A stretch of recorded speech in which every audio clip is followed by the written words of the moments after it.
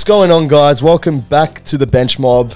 Another week in recording. We're back at Bulldog Studios here. It's a great setup. As you can see, we've changed our setup a little bit. We've got the Jordan jersey, the above the rim jersey from the movie, Drazen Petrovic. We've got Kobe here. Shout out Kobe. And we've got the NBA basketball there. So we've changed it up a little bit, but we thought we'd freshen it up, give it a new look, give it a bit of a personality perspective. So some big moves have been made or have been talked about in the NBA circles regarding free agency, and a lot of it has been centered around James Harden and even Kyrie Irving. So we'll start with James Harden's situation. Obviously, he's not going to take on his player option, or he's not going to continue on with the 76ers. He's basically said that he's no longer going to be playing for them, and they're now looking at a trade suitor for him. And Adrian Wojnarowski reported that the Knicks and the Clippers would be pursuing him and his services. What do you make of that whole matchup in terms of, or match for James Harden in terms of the Knicks and the Clippers? Do you think they're the right suitors? Do you think another team should come to the equation? What do you think? What do you make of it? So for me, if there's the most realistic option, it's the New York Knicks. I mean, the amount of assets that they do have in Obi Toppin, RJ Barrett, Emmanuel Quickley, there's just so many assets that they do have. Even guys like Miles McBride. I think if they really want to make this trade work, yes, they easily can. They have a lot of first-round picks as well for the future. But would I give up all that young talent to get a guy like James Harden to pair up with Julius Randle, as well as Jalen Brunson? Look, I think it makes them a better team, but I don't know in the long-term future if that would be the best move for them. In terms of the Clippers, you would think that if there's a trade involved there, that it would be Paul George or it would be a Kawhi Leonard just to make the money match, and they don't really have any real assets outside of those two. So that would mean that they move on from either of those players, which to me, I think you do that move because they haven't been healthy. They haven't gone as far as people would have liked them to go in the playoffs. And if they're not healthy, they've had this amount of time to kind of get to that championship point. They haven't done it, and many people thought they would have had a couple rings already. They haven't. So I would move on from either Kawhi or Paul George if that's available. And I think that's a win for both parties. I mean, Philly would get PG next to Joel Embiid, or they would get Kawhi Leonard, which, hey, that's even better if he can manage to string even 60 games with Joel Embiid. I think they could have a run at a championship for sure. What did you make out of it? Yeah, well, I don't know. I think at this point in James Harden's career, yes, he still was very productive over the past year. You know, he showed, I think there was a lot of people doubting that he would be able to come back and play at a decent level. Again, we haven't seen the scoring James Harden that we've come to know over the last few years when he was at the Rockets in his prime. But then again, you know, he was willing to take on that role specifically because he knew Joel Embiid was the number one option on that team. But we obviously saw that partnership didn't work out. Yeah. It's proven a lot of years in terms of his playoff production that he's maybe not suited to playoff basketball, and he's not the kind of player that can take you to a championship. But again, there was obviously talks regarding his relationship with Doc Rivers and how that all fell apart. So, I mean, a fresh start for James Harden would be the right move here. I mean, would I give up, like you said, a lot of assets to get him? Probably not, because already you can see what kind of improvement was made from RJ Barrett's side of things. Emmanuel quickly started to come along. Jalen Brunson had an all-NBA kind of a season, and I feel like, again, you bring another guy with exactly the same play style as a Luka Doncic to the Knicks, then you kind of stagnate Jalen Brunson's development. He's still in his mid-20s. He's coming into his prime. Again, you could ask the question, like, is a guy like James Harden coming on the back end of his career still more productive than a Jalen Brunson? You could argue that case. But then again, seeing what he did in the playoffs, seeing that he helped them take that first round series win against the Cavs, I wouldn't do it personally for the Knicks. I can see it makes more sense for the Clippers to do it, especially if they decide to sign Russell Westbrook back or re-sign him to a new deal. I can see that partnership working, and you know, it, like you mentioned, I think it's either going to be one of Paul George or Kawhi Leonard. Who they decide to include in that trade, it's it's going to be a big question mark. But again, it can now allow them to sign James Harden because they got rid of Eric Gordon's contract.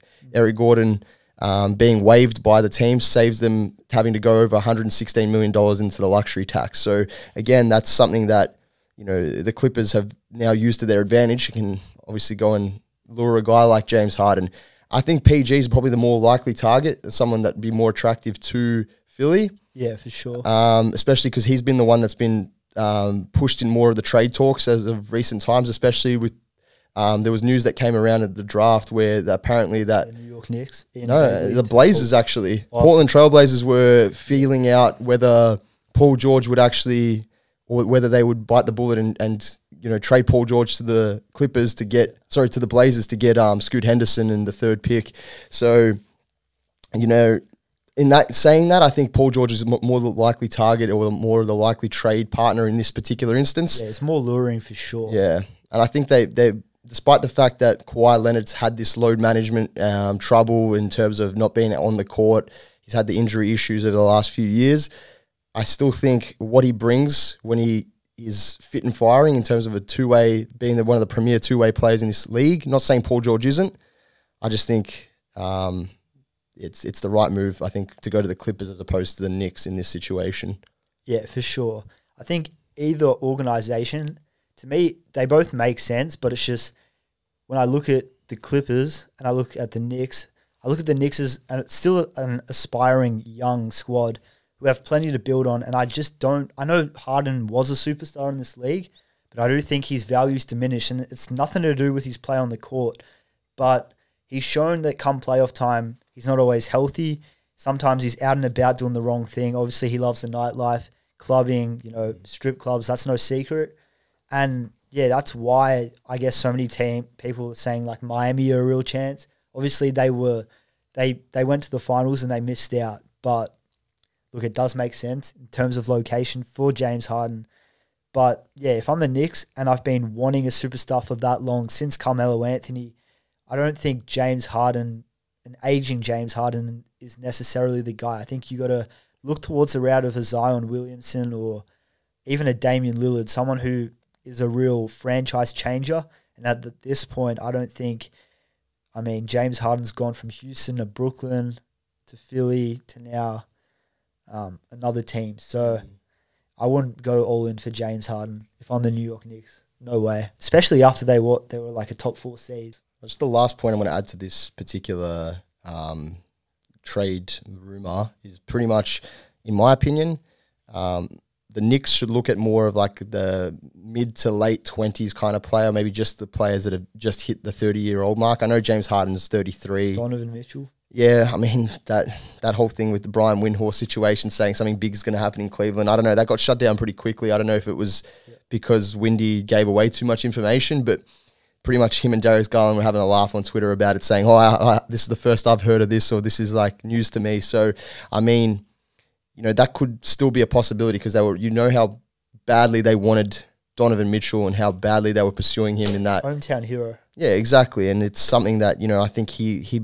would really suit the bright lights of Madison Square Garden. But I think, yeah, you need to think about what your timeline is with your squad, and you've got to think about where, you know, your superstars are currently aged at. You know, in terms of Jalen Brunson, I consider him almost a superstar the way he played this year. He's not a superstar yet, but in terms of his production, I think... Borderline All-NBA. Yeah, correct. So I think that, along with a guy like Julius Randle, you have to consider what the future for Julius Randle is. Do they decide to keep him? Do they include him as part of a deal to obviously then lure another superstar in?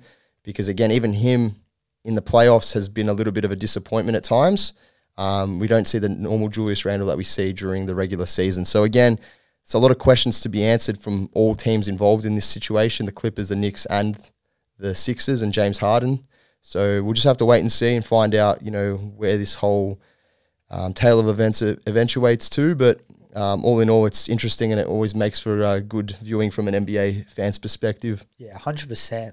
But yeah, Harden, I don't know if he's a franchise changer. You know, he's got to even compete for another championship in his career. But yeah, that's all that really needs to be said, I think, about these two organizations. Yeah. Will he influence them? Yes. But will he be the guy that pushes you over the edge to win a championship? Personally, I don't think so. I might get hate in the comment sections, but hey, after that Pistons Zar Thompson video, we're kind of used to it. So I guess we'll come and see. But yeah, we appreciate you guys coming on our channel again. Make sure you guys do subscribe if you do enjoy this type of content. We really try to, level our game. I mean, you can just see it with the set. But yeah, plenty of more videos to come, similar to this. Bulk content. If you love these types of discussions, make sure you sub. But we also got plenty more videos and yeah, giveaway at 1,000 subs. So we're giving away one of these, a free NBA jersey, valued up to $150. So if you are interested, all you have to do is subscribe and we'll give you the details on the screen right now. Hello, yes, you at home. This is Commissioner of the NBA speaking to you, Adam Silver. Here's a message in courtesy of BenchMob in collaboration with the NBA Store. When BenchMob hits 1,000 subscribers, they'll be giving away a free NBA jersey to a lucky subscriber. So just do all the things listed on the screen. But for now, it's been Marcus from the BenchMob. It's been Danko from the BenchMob. And we out, baby. It's been an absolute pleasure, guys. See you later.